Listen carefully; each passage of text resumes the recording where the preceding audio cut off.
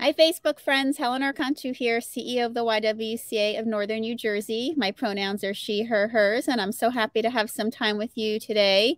If you're in Northern New Jersey, it's a beautiful day, so much so that I brought my laptop outside so I could have this important conversation today.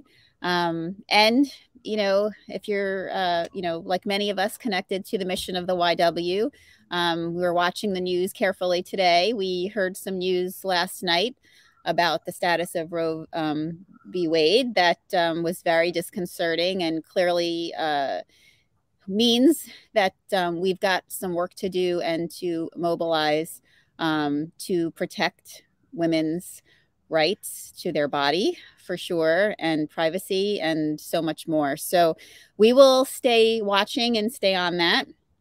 But today we're talking about another very important issue with a very good friend of the YW, a good friend of mine, someone who, we just should be so grateful for, that she is in a place, in a space where she can be making such important change and keeping an eye on areas that are of such need in our community. We are talking again. She's been with us before, with Commissioner Tracy from the Bergen County Commissioners, and we're so glad she could be here to talk again about a conversation we've started with her before. Unfortunately, it's not a conversation that is ending. It's just more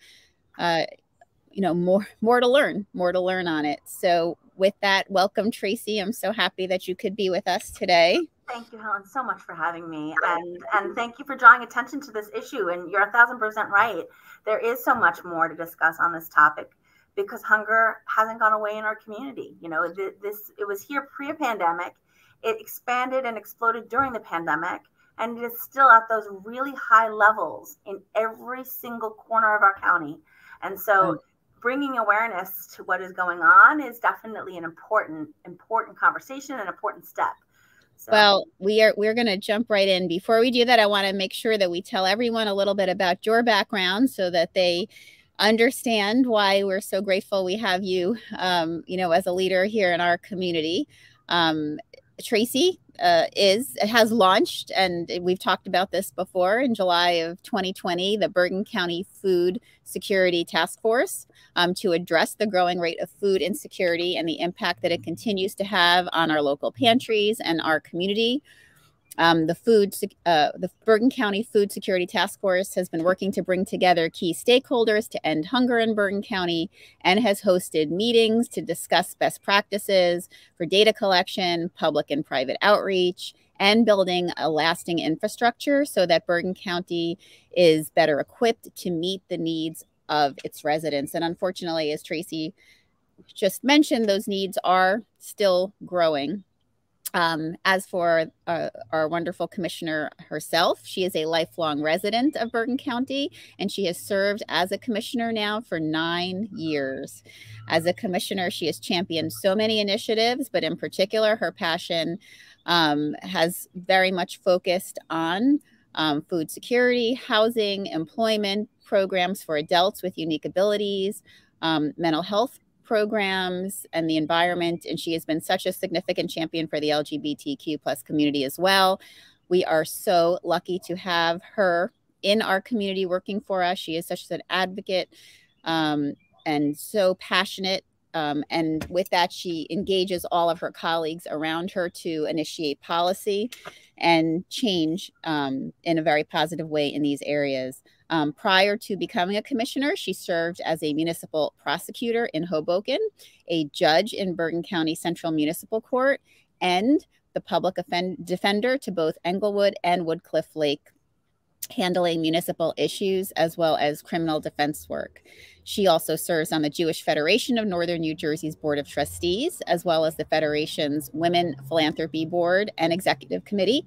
In 2017, she formed the nonprofit We the People, Embrace, Empower, Engage, Inc. It is dedicated to bringing together children from different backgrounds to work together on service projects. In 2020, and I will say that she's also the recipient of our Racial Justice Award for the YWCA, specifically around the tremendous work that effort has done to create racial understanding and promote racial justice in our communities. That's such a large commitment and joint commitment of both of ours. As well, in 2020, as I started and shared, she did launch this Bergen County Food Security Task Force in response to the rising levels of hunger that we were seeing during the pandemic. But what she learned is that this was a pre-pandemic issue and that it is an issue that will be staying with us for now. So as a result, she has worked closely with the community to address the rising levels of hunger and to bolster services at our local food pantries. She was also recently appointed, and congratulations, to serve on the New Jersey Israel Commission and Sustainable Jersey's Organic Working Group. Well, we're so glad with all of that you have some time to spend with us. Because Helen, thank you, first of all, for that glowing intro, but more importantly, for your partnership every step of the way on so many of these issues that we're working to address here in the county. The YWCA has been an invaluable voice, and we are so grateful that we, get to collaborate and that this is something that we're all taking on together. So thank you.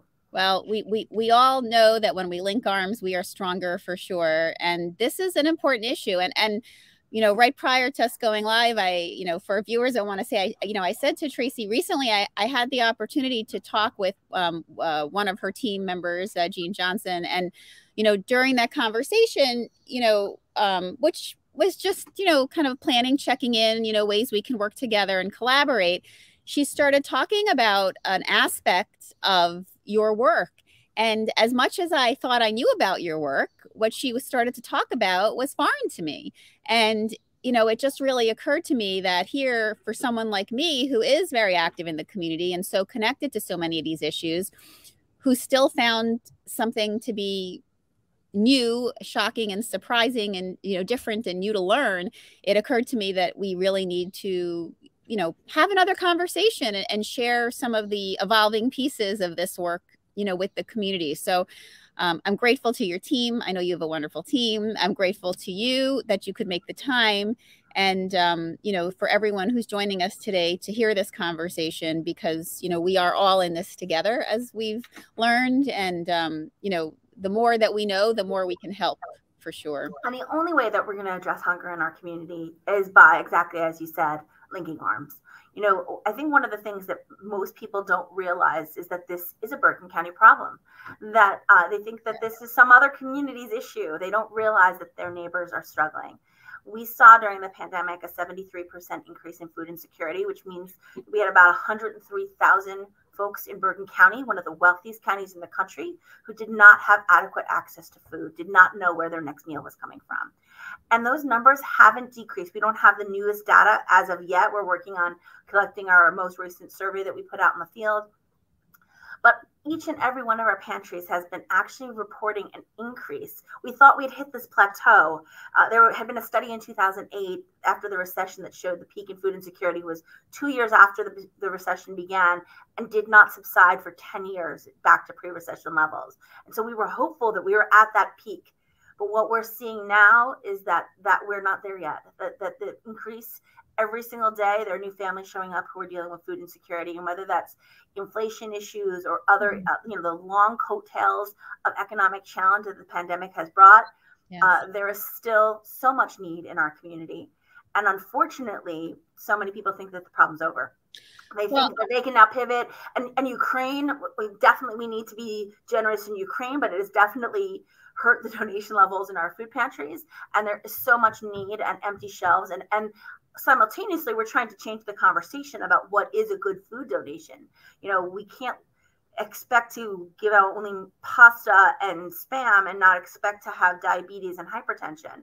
Right. And so if we're going to try and shift, the ultimate piece of social justice is that access to healthy, nutritional food that improves health outcomes. Absolutely. You said so much there. So let me break it apart for a minute and start with, I think, the vision of who is utilizing these services, right? Let's start there. Because I think, when you talk about those numbers, which are staggering when you think about Bergen County, right? I mean, everyone has this image of Bergen County being such a wealthy place, and that, sure, there may be pockets, right? Is what people say, but that, we're not, we're not an area in need. But when you hear those numbers, it does force you to step back and rethink that vision of who is in need, and that there are so many of us, and people that might be living right next door to you that Exactly. on one hand look, have a facade of one piece, but are struggling. And as you said, I mean, we are now dealing with, the kind of the economic impact of the last few years of what this country has been through. And, and here we are, and it's impacting everyone economically at every level.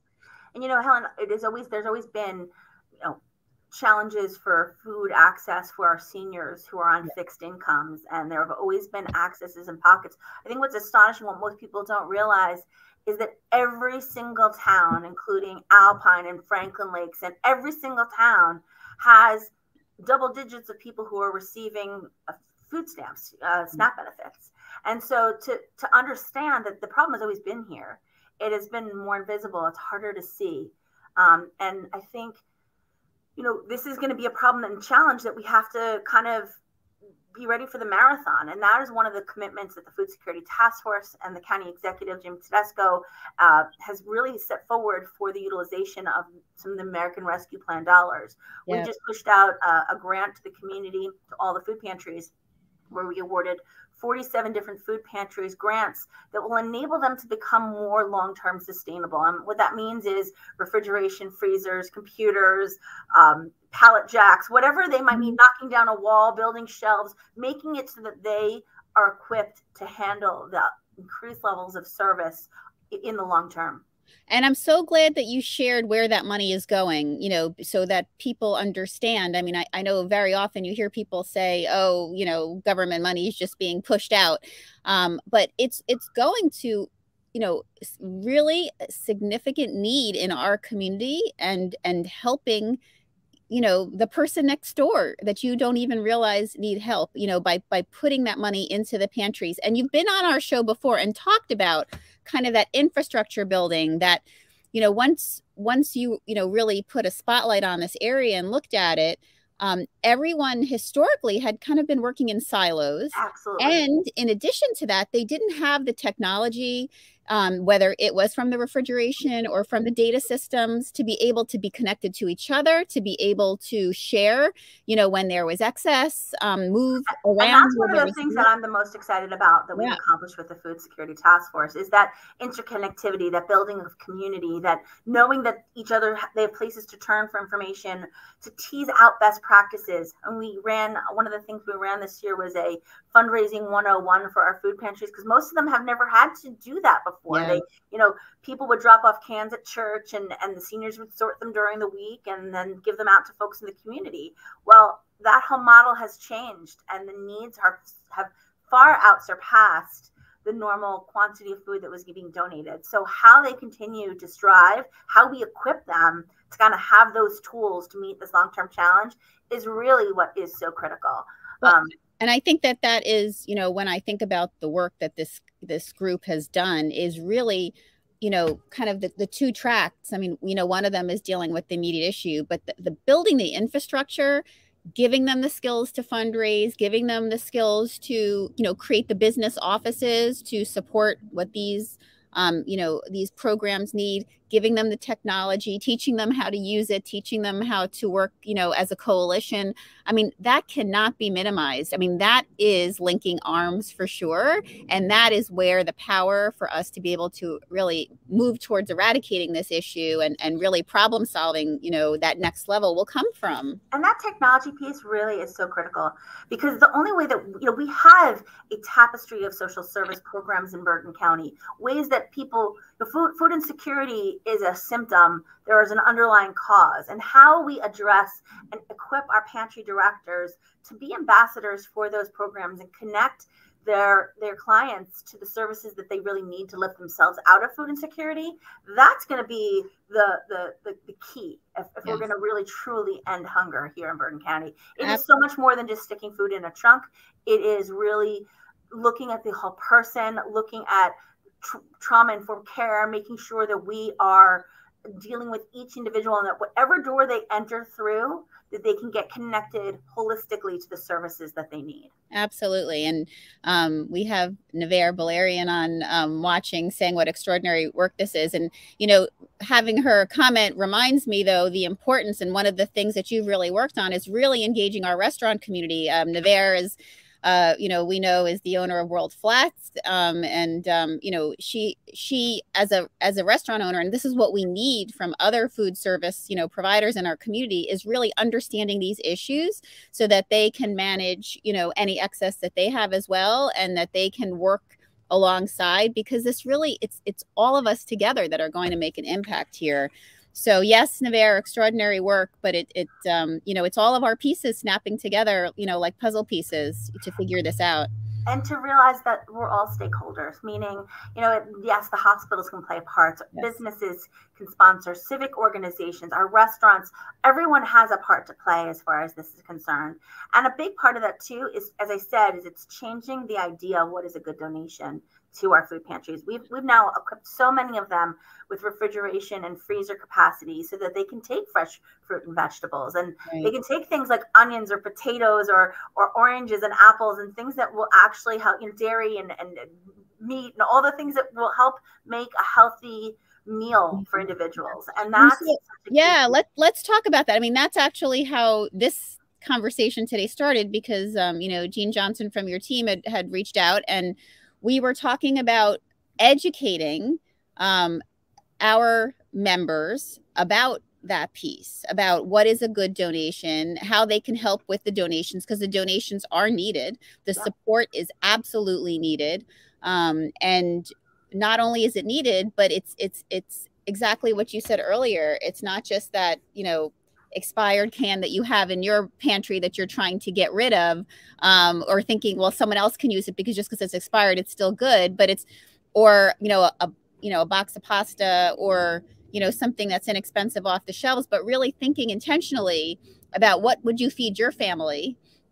And not only feed your family, I mean, one of the things that most people don't realize is that our pantries also disseminate things like diapers and yes, and period products, all of which are super expensive, that really are drains on so many people's budgets. And any dollars that are being spent in that direction are not going to the food budget. And so those kinds of needs are also so significant. Hygiene products, cleaning products, things of that sort that are not covered by food stamps, that are not covered by WIC benefits.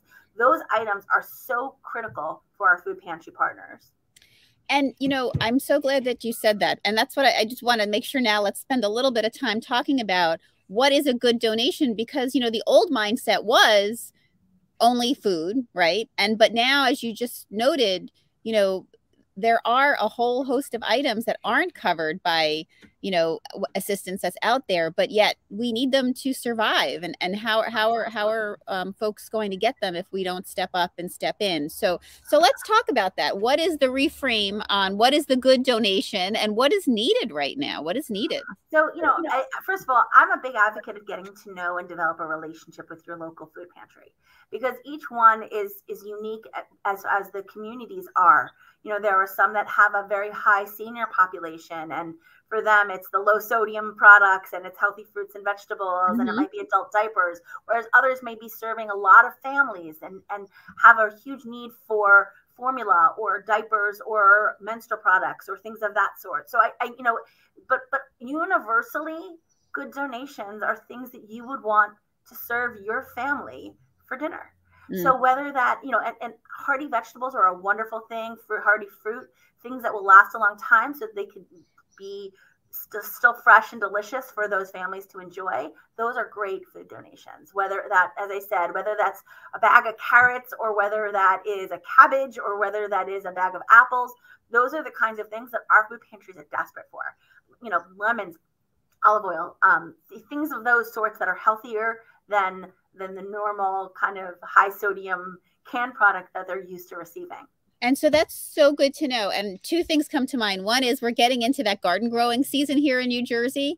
And sometimes I know from the gardeners around me that they get overwhelmed with like a ton of zucchini or a ton of fill in the blank, whatever Yes. you're growing. And your food pantry will take it happily. There's also an organization called Ample Harvest that helps connect you as well to the food pantries that need that too. I mean, the local gardener can be so impactful, and it's one of the things that we're looking at expanding too is some of the community gardening programs to connecting the dots to the food pantries so that when there is excess, they can be the beneficiaries. So you mentioned that we should get to know our local food pantry, and you talked a little bit about, you know, what's on the list. Where can someone go to find that information if they don't know? It's so convenient because you have the website right on the screen right here. There it is. We actually have a map that you can click on. Whatever municipality, the food pantries that are there will pop up with the hours that they're open so that you can figure out when to go make that donation or when you can access the food that you absolutely need as well. You know, the whole point is it's to be there for both the client who is in need of the service, but also the donor who wants to support those who are struggling. So folks, and we have it on the screen. We're going to put it in the comments as well so you can easily access it. I do encourage you to take a moment and to just check out what's happening in your community. Even if you're not ready to engage with them today, just know where they are, know what they need so you have it in your mind. You know, we all know that we can do something to make this world a better place. This is something that you can do and do very, very locally. So it's wonderful to be able to embrace it. And, you know, Tracy and her group has made it so easy to access the information by pulling it together through this website. So, you know, when Jean and I were talking, she started talking about something that, again, I had never heard the term before. I'm probably embarrassed to say. So it was new to me. But it occurred to me, since it was new to me, that others may not know, unless I've just been living under a rock, which is possible. But no, she talked about a food desert. And she talked about the food deserts that we have in Bergen County. And, you know, I really had never heard that terminology. And then as we started to talk about where they were, you know, it was just really eye-opening to me. And I actually, you know, got off talking to her, and I ended up jumping on a call with Lori Murray from our team, who's our director of communications and marketing, and said to her, we need to get them on soon to be talking about this, because, you know, if I wasn't aware of this, I know others are not. And once again, you know, first of all, we have, you know, Fairview is a food desert in Bergen County. And most people don't realize that. And what a food desert is, just by definition, is where there's not even adequate supermarkets where people can access food, where they can get fresh fruit and vegetables and things of that sort, where it's more urbanized and there's, you know, it's a little bodega rather than a large supermarket. There are 2 small supermarkets in Fairview, but there isn't a big ShopRite. There isn't, you know, so many of the chains that we're used to. And so increasing access and the ability, you know, it's like, even if people had the money, they couldn't walk into the supermarket and necessarily access the healthy food that we're trying to put forward. And I think that's, you know, really so much of what our focus is understanding that that the food that we eat is so tied to our overall ability to succeed. You know, I always think of that Snickers commercial, you know, at 3 o'clock in the afternoon, you know, how our kids are able to focus, how our kids are able to succeed academically. You know, we can talk about, you know, free community college, but if the kid's not even going to get there because they've been at a deficit for so long, you know, that's an unachievable goal. And so the bottom line is we have to look at all of the aspects of this and make sure that these communities have access to the food that they need and the nutritional components that they need.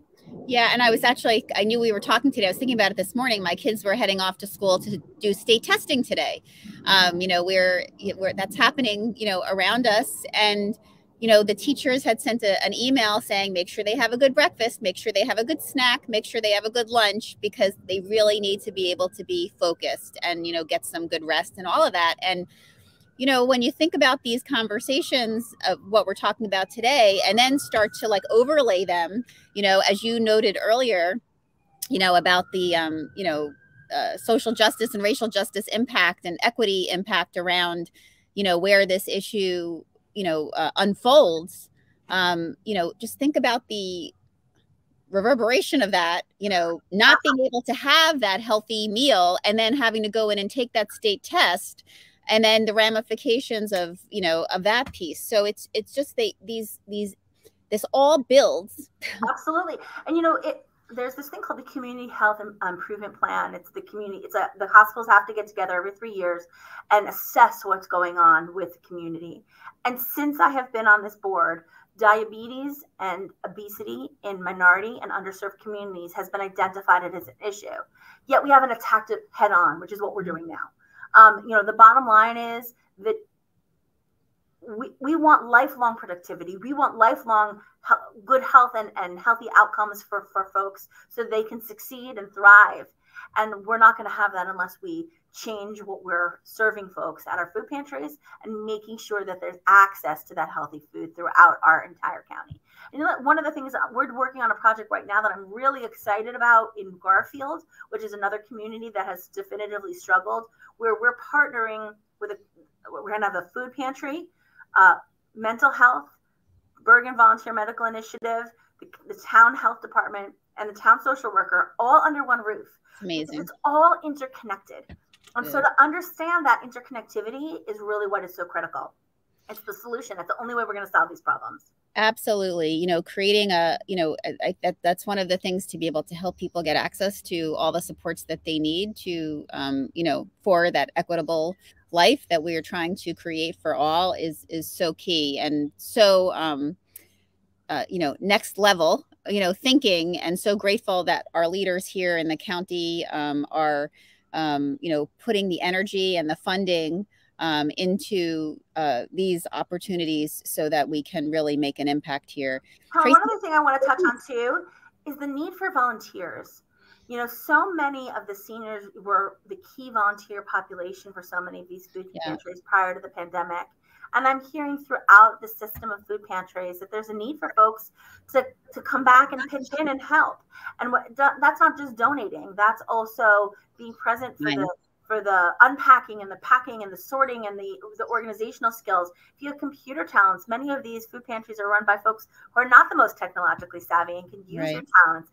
Marketing, any of these things that are going to help get the word out into your community are really where the energy and passion is necessary. So and think about, also for those of you that are connected to groups, whether it's Girl Scouts, whether it's Boy Scouts, whether it's some, service group that you're connected to, it's an opportunity for you to mobilize and give back by connecting with the task force and seeing where that volunteer need is and, putting your efforts and time into projects where you can help these local pantries have the extra set of hands that they need, in addition to collecting the food, the donations, other than food, the funding, all of these pieces together are needed. So so glad that you said that. And again, I just want to make sure that everyone is noting that we have in the comments the website that you can go to.